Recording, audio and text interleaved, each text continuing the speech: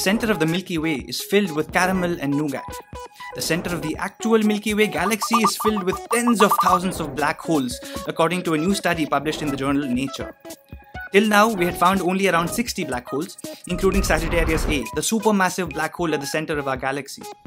For more than 2 decades, astronomers had been looking for the strong burst of X-rays that are emitted when a black hole merges with a star. But this occurs only once in 100 to 1000 years. So instead, they began looking for and have found faint but consistent post-initial burst X-rays from 12 black hole binaries around Sagittarius A. This is going to help majorly in discovering secrets about the universe, including what makes the Milky Way so darn tasty. Not that reptiles in the past may have been the nerdy type, but researchers suggest that you wouldn't have been wrong to call them four eyes. Turns out, 49 million years ago there walked a monitor lizard species called Saniwa incidens, which actually had 4 eyes.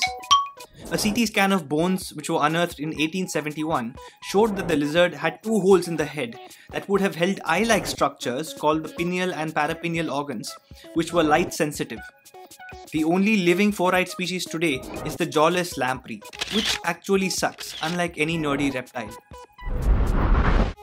4 billion years ago, the Earth had no life, no oxygen, and was constantly bombarded by space rocks and volcanic emissions. Scientists have long wondered how life ever began in such a harsh environment. Now, planetary researchers have reworked the question as what was abundant enough in that era to have helped spark life? The answer: sulfidic anions.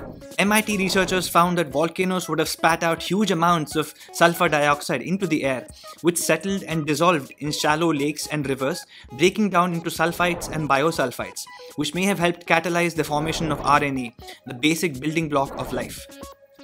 They do clarify, however, that this does not mean that you should drink sulfur dioxide as a pick-me-up.